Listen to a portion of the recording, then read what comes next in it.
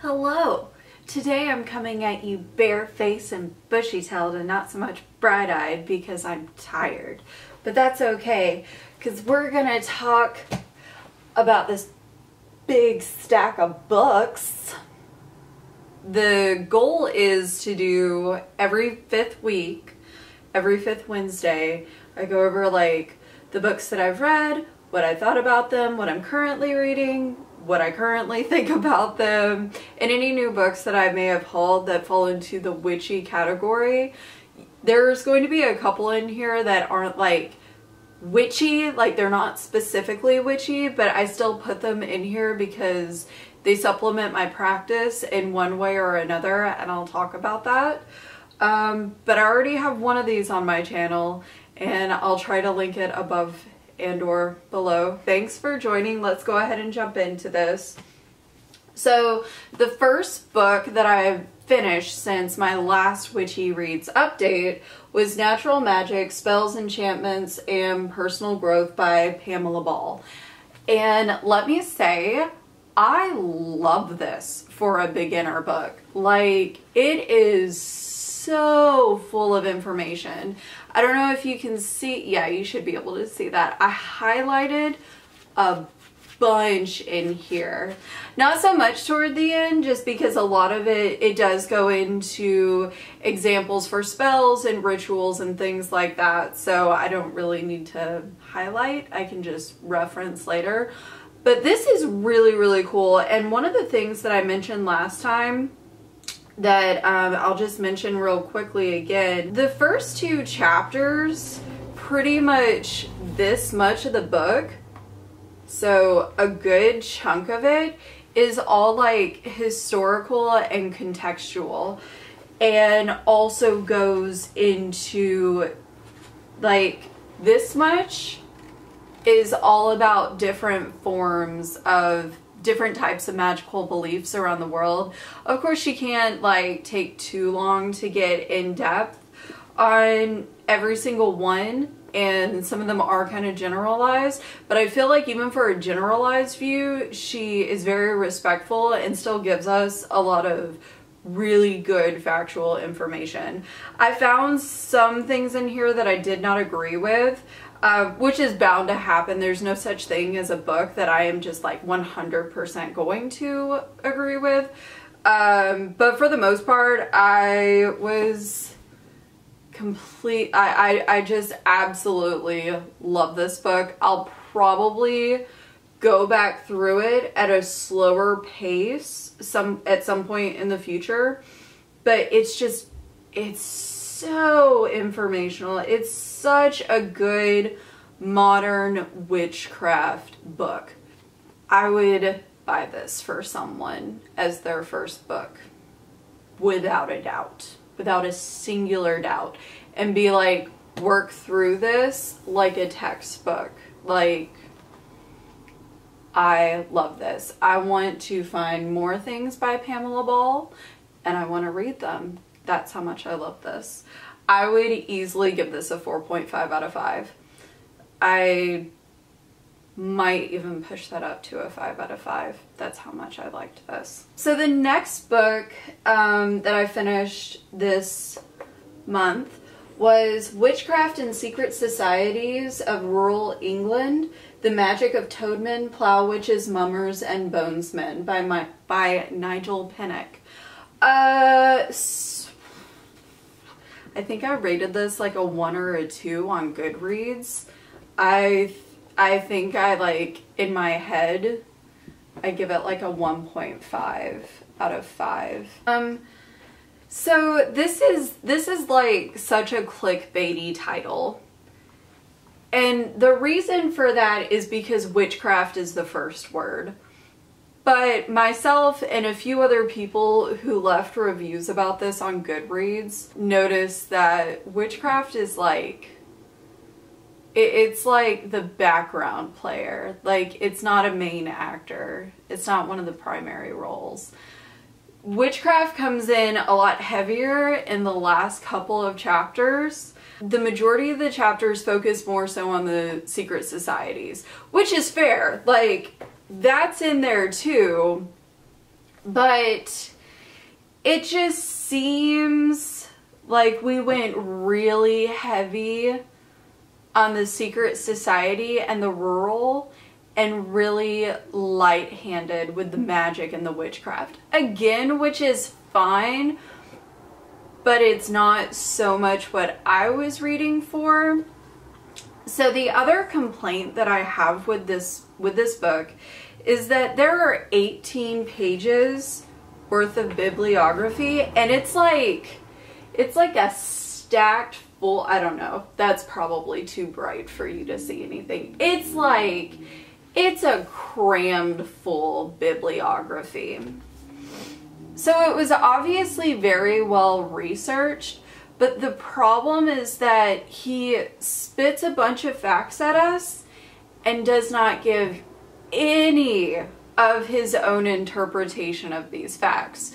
We don't get to get an in-depth look at really anyone who was a part of these societies. We may get a paragraph, maybe two, and I think for each chapter the author, Nigel Pennick, might give like one sentence of his own viewpoint. And well, some people may be like, well, it's history, he's just trying to be non-biased. No, he's not trying to be non-biased. There is a very clear bias laid out in the introduction and the postscript of this book, which again is fine because he clearly lays it out. But then I expect to see that bias in the interpretation of all of his research. I don't want to just read a book of a bunch of facts. And this isn't a thick book either. It has a lot of pictures in it, but what ends up happening, because we don't have his interpretation, because we don't have a very human experience sort of view of what it was like to be in these secret societies and live as one of these people in rural England, in historical rural England, because we don't get that viewpoint. I can't put myself in the shoes of those people. I can't have any sort of empathy, and also it's just boring. And that's kind of the saddest part, because there is so much information. There is clearly a lot of passion that went into this project. There's a lot of facts, but that's it. Like, I feel like this book hit the surface level as far as like a research, but he didn't give us anything else. And again, I come at this with the realization that there are just some things that we don't know. There's a lot of history that has been left out, and the author acknowledges this in the introduction, because these were rural people. They weren't famous, they weren't royalty, they weren't rich, so we don't know a lot about them. But at the same time, there's 18 pages of bibliography, and you only stay on the same topic for maybe a page or two. I just, like, there has to be more that could have been done with this, and it just makes me kind of sad. That's all the books that I legit finished. I'm close to finishing a couple more of my current reads. Actually, one of my current reads. I'll start out with this one. I've kind of taken a pause on it just because I've been prioritizing other books. And I did just finish Natural Magic by Pamela Ball. This is another introductory book where I'm kind of reading it instead of a chapter a day. I'm more of taking this at like a chapter a week, week and a half, sort of. But this is Natural Witchery, Intuitive, Personal, and Practical Magic by Dugan. And as you get towards the end of this, as I get toward the end of this, it's going to work a lot more like a workbook, which I am very, very excited about. I don't know if I'm going to write in the actual book yet or not. We'll see. This is a very interesting take. Oh, I'm pretty good way into it. The chapters are pretty long, but the pages have a lot, again, I don't know if you can see that because it's so bright. The pages have a lot of white space. So even though the chapters are long, you kind of get through them quickly. I don't have a lot of thoughts on this one yet, so I'm going to keep it kind of short, but it's definitely so far a different sort of introductory look at witchcraft. I would say that Ellen Dugan leans really heavily on the intuitive nature of it, which I personally love. That fits right in with my soul, so I'm excited to read more of this.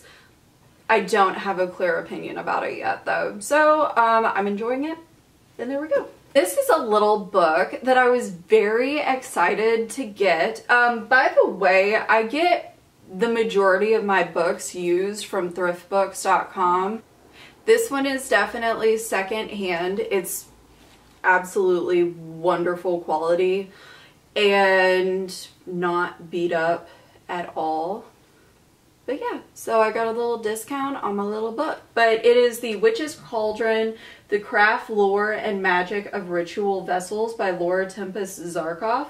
I think this was her first, like, book. She has quite a few more now. She's a wonderful illustrator. I absolutely love the artwork in this. It's so... oh my gosh, it's so adorable. Let me see if I can find another one. The Cauldron Company at the beginning. Sorry about my shaky hands, but let me see if I can hold this up. Again, it's hard to see because it's bright and I don't feel like messing with my camera settings.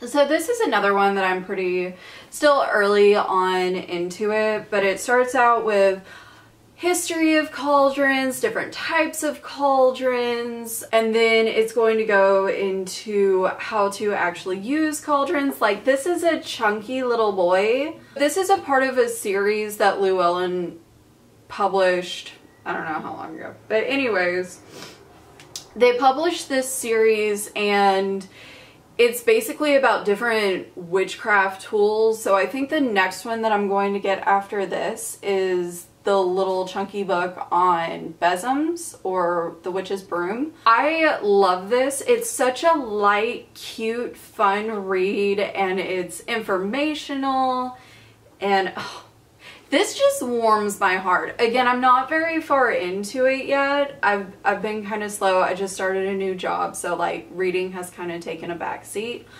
but it's so cute and wonderful, and I love it. Ah! Oh no!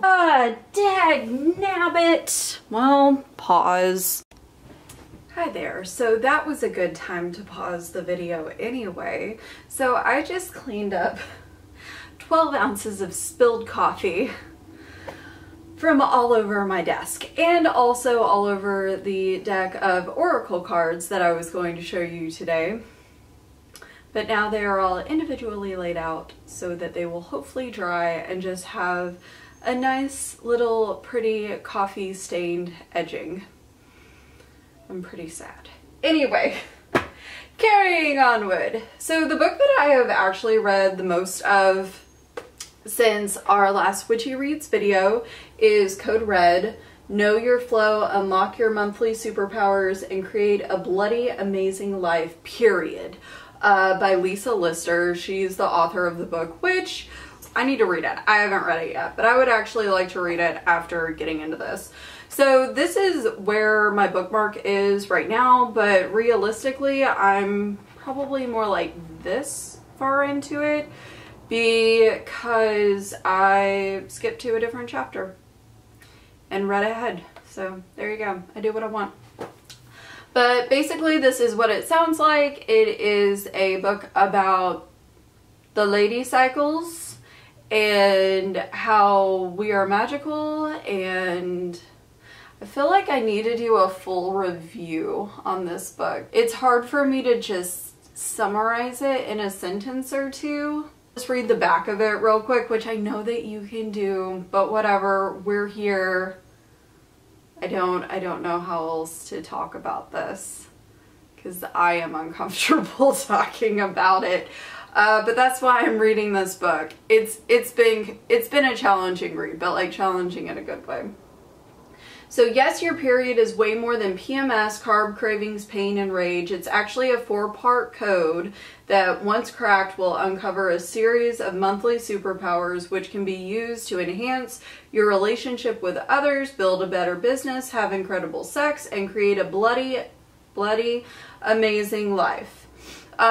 So she talks about kind of some of the magical implications societally and culturally.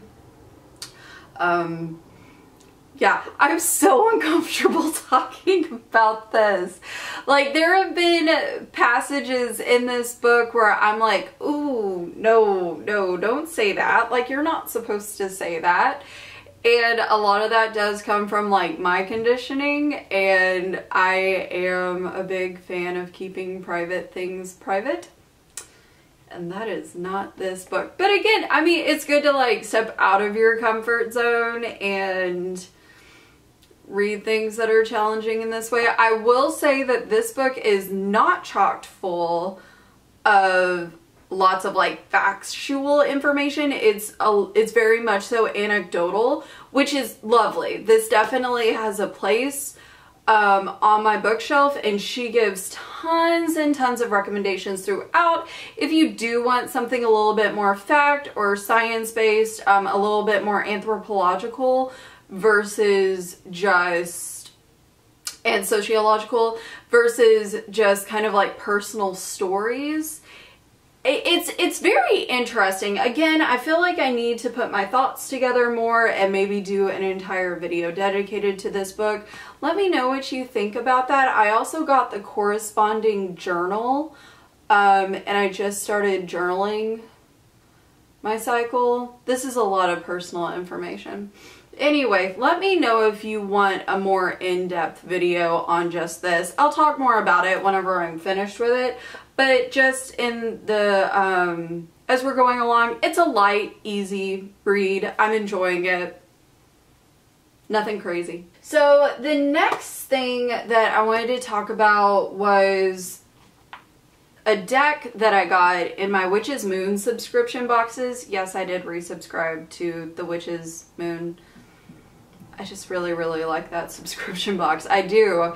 And one of the amazing things that I got in the February box was the Oracle deck Hedge Witches Field Guide. And let me just grab a card. You can see where I spilled the coffee on it. Let me fix the lighting because I do want you to be able to see this. Okay.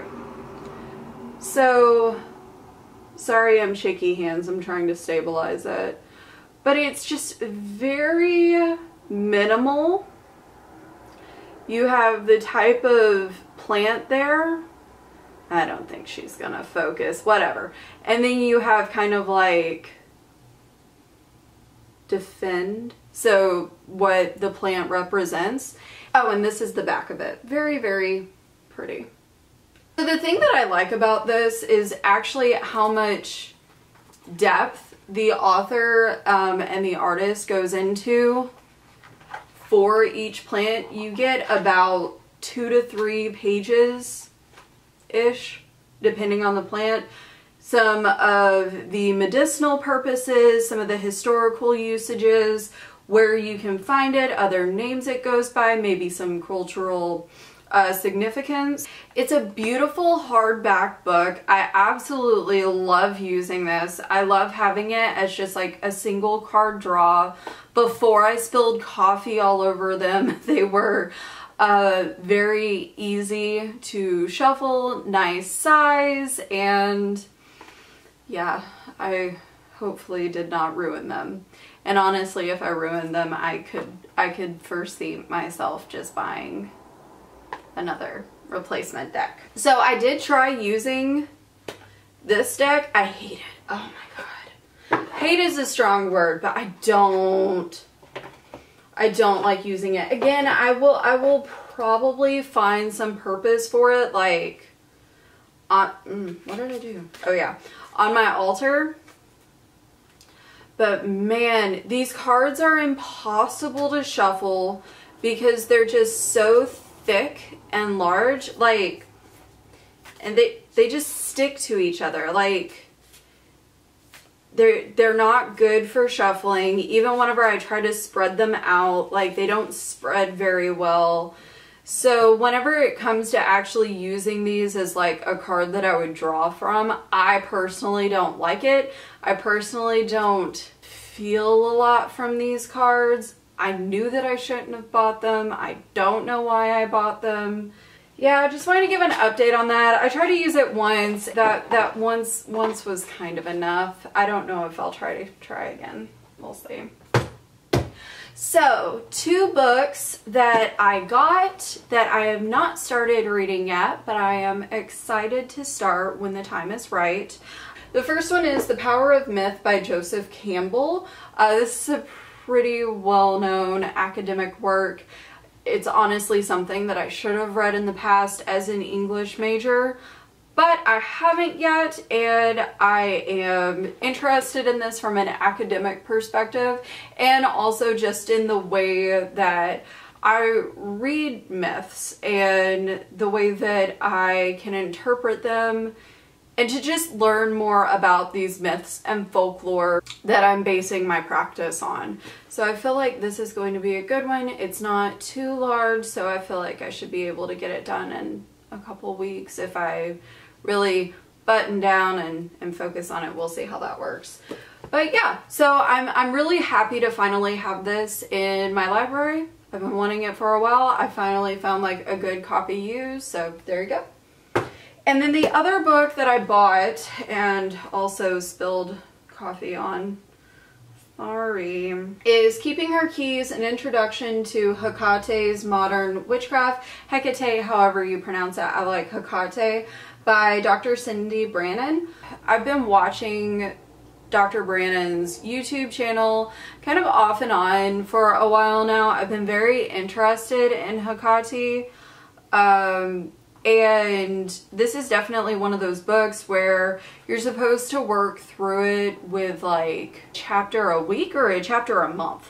I can't remember. I read the introduction and then I was just thinking to myself, it's not time yet. I have other things that I want to read before I really focus in and kind of dedicate to a practice like this. I could read it without like working through it like that, but I that's not how I want to read this. So I'm going to leave this on my bookshelf and visit her again when she's ready. Yeah, or when I'm ready. When we're all ready. I spilled so much coffee on this. Oh my goodness. So this was a currently reading in the last video. This is Celtic Myths and Legends by T.W. Rolleston. And I got through the section, the chapter that I was on about the Ultonian cycle. So I finished the Ultonian cycle chapter, which was, I mean, it was a lot. It was almost 100 pages. And I mean, this is a big book. So this is one that I'm taking slowly anyway. So probably over the next few weeks, I'll start on the next chapter, which is the Tales of the Oceanic Cycle. Yeah, and I'll work through that. This was definitely never going to be a book that I just read start to finish, like, consistently. I've kind of been working through this one over a lot of months. So I'll pick back up on it later. I'm still fully enjoying this. It's just I'm taking a break for now. I'll pick it back up on the Oceanic Cycles. Yeah, whenever I'm ready. But I did want to mention this since it was in my last video. And yeah, I mean, that's the way I read. That's all that we have for today as far as witchy reads. Please let me know what you're reading. Let me know what you think about any of the books or decks that I talked about in this video. And if you do want to see a more in-depth review of any of the books that I'm talking about, just let me know. This started out as a booktube channel. I love reading. I'm an English major. I can talk about books all day long. I've done it before. So just let me know what you want. And thank you so much for joining me today. Please like, dislike, comment, subscribe, and have a magical rest of your day.